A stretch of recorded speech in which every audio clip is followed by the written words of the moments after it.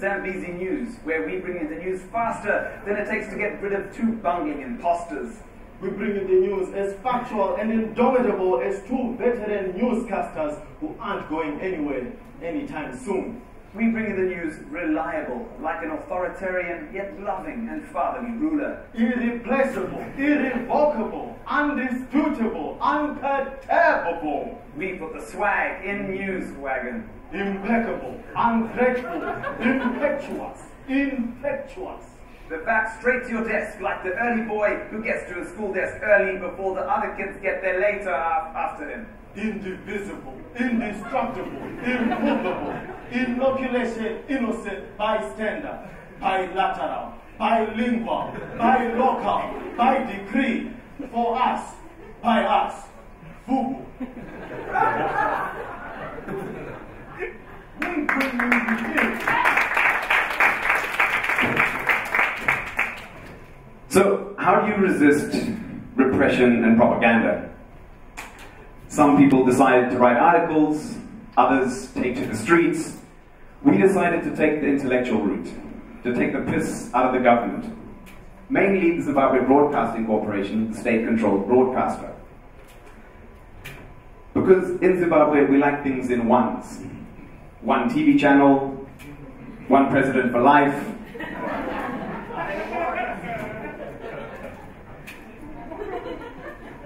Because as bad as shit gets in Zimbabwe, up until 2017, we had some of the top history students in the world. Because unlike in other countries' history classes, like in the US, for example, where you have to learn the names of like 40 former presidents, Kennedy, Reagan, Obama. In Zimbabwean history class, it was very simple. It was Mugabe, Mugabe, and Mugabe. Our history students would pass with flying colors. So the clip you just saw was from Zambezi News, our satirical show that parodies the Zimbabwe Broadcasting Corporation and how they issue out relentless propaganda. We started back in 2011. We knew for some reason that we wouldn't get onto the national broadcaster, so we'd produce tens of thousands of DVDs. This was pre-social media. We distributed those DVDs across the country, got overwhelming feedback, apart from one viewer who got back to us and said, "I can't believe this is the state of our national broadcaster. I can't believe that ZBC has sunk to these levels." And we kind of turned around and were like, "Comrades, we've made it. We can quit now. We've achieved our dream. They think we are ZBC." Now, Zambezi News is 5 seasons in. We've been broadcast across Southern Africa. We've reached over 2.2 million households. We've been featured on CNN, The Guardian, BBC, Channel 4 News UK. And when we started, there was no political satire to speak of in 2011 because of fear. But now there's been a rapid expansion of access to mobile broadband internet for young Zimbabweans. So we've actually got 100% teledensity, which means we've got more mobile phones than people. And so based on that, we've started a whole bunch of new shows for the YouTube generation, such as The Week, which is a weekly political roundup of all the burning issues that we distribute exclusively on Facebook, YouTube, Twitter, and WhatsApp. This is a show that gets us into a lot of trouble, but at the same time reaches a huge youth demographic. We reach around 1.5 million cumulative views on Facebook each year, and our seasons of The Week reach around 400,000 young Zimbabwean viewers. Now I'm sure you're asking, how do you get away with this in Zimbabwe? Well, I'd like to categorically state that in Zimbabwe we have freedom of expression. We just don't have freedom after expression. You never fucking know when the guys in dark glasses will come for you, but they do let you before. And 2017 was a great example of this. The year started with the city council coming and trying to demolish our offices. By the middle of the year, the police were threatening to ban our Shoko festival that we put on every year because they accused us of performing political comedy. Because one of the comedians, Doc Fikela, had performed a joke saying, as Zimbabweans, we're not ready for our own currency because we don't have a dead president to put on it yet. To which the police responded, assassination, assassination. They want to assassinate the president. We're like, well, this is a joke, man. By the end of the year, they arrested our Magamba TV producer, who produced all our political satire, Martha O'Donovan.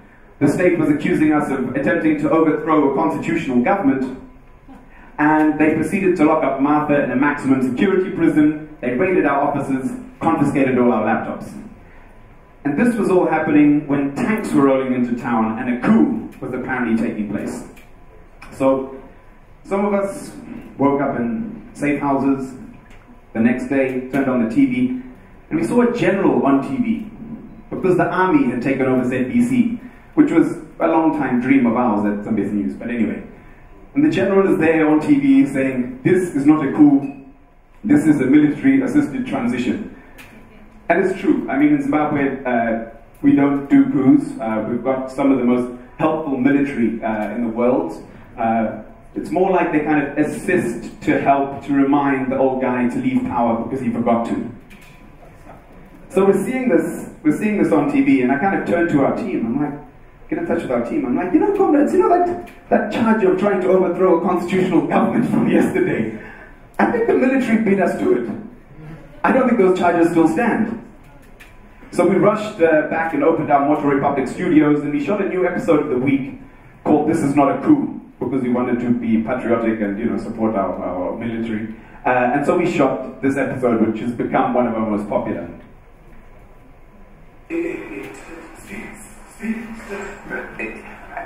Comrades, I would like to apologize for not being on your screens for some time now.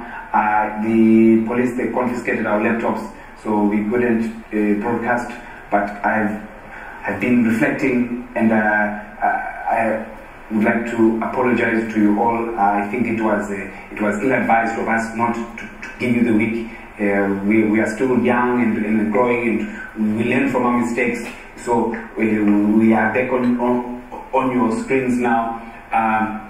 And please also know I haven't been forced or coerced to make this statement by any social media users. I've made it of my own volition. So we give you the week.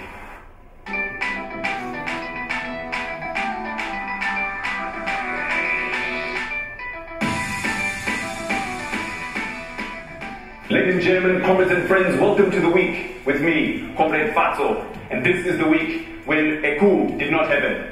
No, this is not a coup. This is a coup. You coup, I'm cool. Because I don't want trouble, so we cool. Cool? It's such a Zimbabwean coup though, it's polite. It's like you go to private school. It asks you, Mangwanani, Manante, did you sleep well? It's also so Zimbabwean because Zimbabweans go about their business as usual. Because even though there are tankers in the street, airtime vendors are there selling the airtime, vendors are selling their wares, and dance artists are even creating a new rhythm, the cool rhythm. Also, only in Zimbabwe. So we put out that episode, and I mean it did really well. But since then, since the military coup, we've got a new president, Emerson Mnangagwa. The new dispensation it's quite a lot like the old dispensation. Emerson Mnangagwa was the vice president of Robert Mugabe. He was his right-hand man. They've recently started clamping down on activists, and just 2 weeks ago, they abducted and tortured a very popular political satirist, Gonyet, who we work with often, and threatened her because of her political satire. I mean, these guys can literally not take a fucking joke. And the biggest joke was last year, when we had the national elections.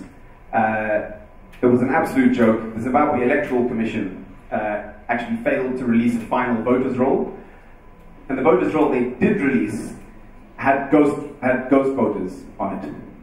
Because in Zimbabwe, even when you're dead, you vote for ZANU-PF, the ruling party. Our dead people are very, very patriotic. And when the results finally came out, even the Zimbabwe Electoral Commission officials couldn't keep a straight face when announcing them. So we shot this little clip on the week.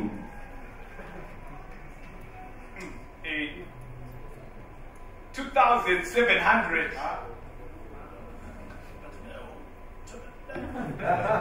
27,000. 27,000. MDC Alliance. 7.5. NPF.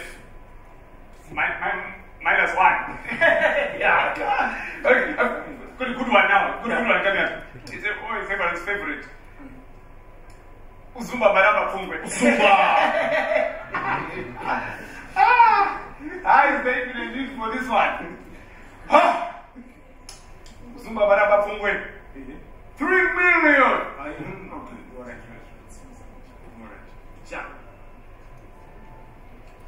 35,000. 35,000, that's me. Oh, MTC Alliance, times 4 minus divided by 12. That's it. Yeah.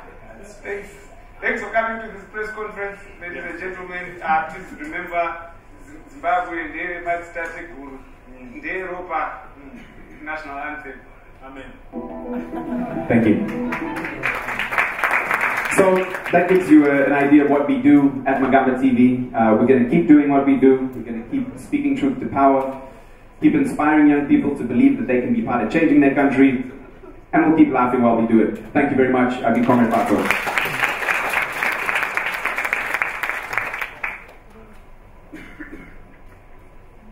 Thank you. Do you have any questions? Yes. For Farai? Over here. Yeah. I was thinking that there are some.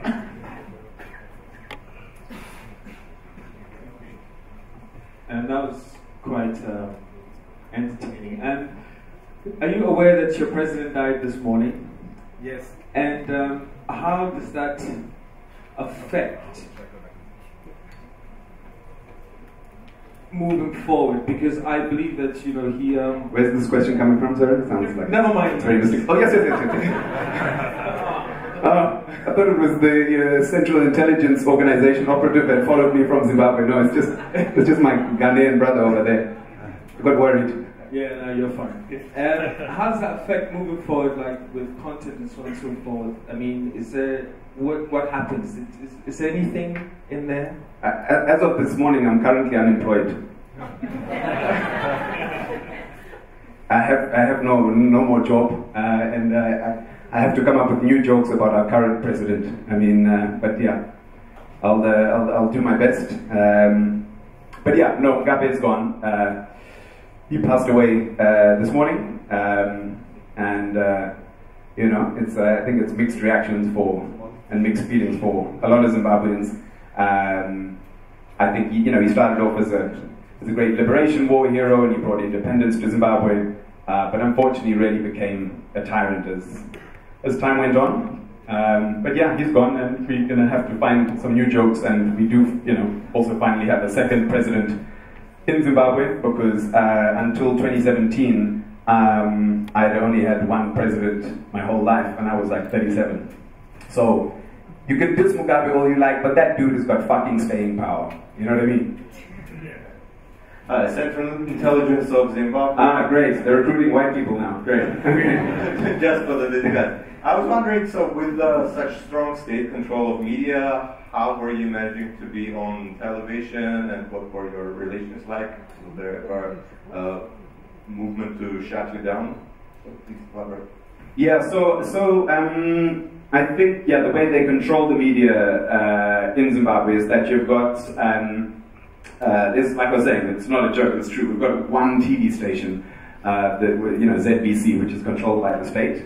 And then you've got radio stations, you've got state radio, and then you've got private radio. But basically all the private radio are like owned by the Minister of Information or the Deputy Minister of such and such. So that's as independent as our media gets. So that's why we really focused on a kind of digital strategy over the last few years, basically getting all our content out through social media. Facebook has got, is where most Zimbabweans watch their videos, so that's where we share most of our videos. And it provides a powerful way to kind of circumvent state censorship. So in Zimbabwe we distribute online, and then when we're on TV, it's basically through the big satellite channels on the continent, like DSTV, or partnerships we do with like DW in Germany. So we're on TV in other countries, but not our own country. Thank you. One last question. My question would be, what inspires you to keep doing what you're doing? in spite of the circumstances that you described, because I come from a very different country. I come from Costa Rica, where basically freedom of speech is like freedom of speech. You describe it as there's freedom like that after speech, you know what I mean? Yeah. And I believe strongly on what I do, but I also would think that in those circumstances, you describe things that I have only seen, for example, near my country, like in Nicaragua, which is our neighboring country, where, for example, government has shut down TV stations.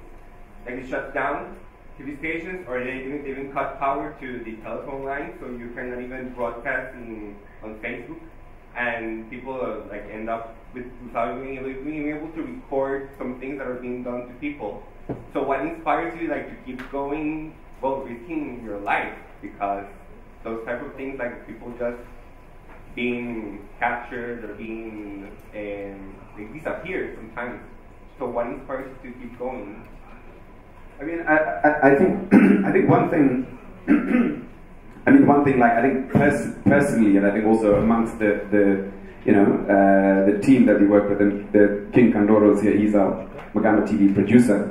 So I mean, I know with him and our other team members, I think it's from a personal tip. I think it's very cathartic when you're living in such a crazy political context, and literally, your team members are getting arrested, friends are being abducted. It's very cathartic when you to kind of turn that craziness into comedy and make light of it. I think it's a great way to kind of also deal with the situation. I think beyond that, also what inspires us to keep going is the overwhelming feedback that we get. The fact that you walk on the streets and there's so many young people across the country who come up to us and really kind of thank us for what we're doing with the satire, and a lot of young Zimbabweans will just come online to watch our show each week to get a sense of what the political news is. So I think that also inspires us to keep going. I think we have one more question, yeah? Thanks for your presentation. I'm curious, how do you fund yourself? And do you run advertising, like when the state controls everything, or what do you do? Yeah, so we have quite a diverse funding model. I mean, Magamba TV is the production house within Magamba Network, which is our creative and media organization. We run media initiatives, festivals, creative hubs, publishing platforms and stuff. So we have quite diverse income streams. On the one hand, we get funding from international foundations. Secondly, we will get corporate sponsorship for certain things, and then we also generate our own income. For our satire shows, it's quite specific. So with Zambezi News, we sold the rights to for our last few seasons to DSTV, which is the biggest satellite channel on the continent. For shows like The Week, we don't search for any advertising whatsoever. We don't want any strings attached. So it's not that we don't want any corporate support or political support for The Week, so we can attack everyone. Great. Thank you very much, Farai. Thank you.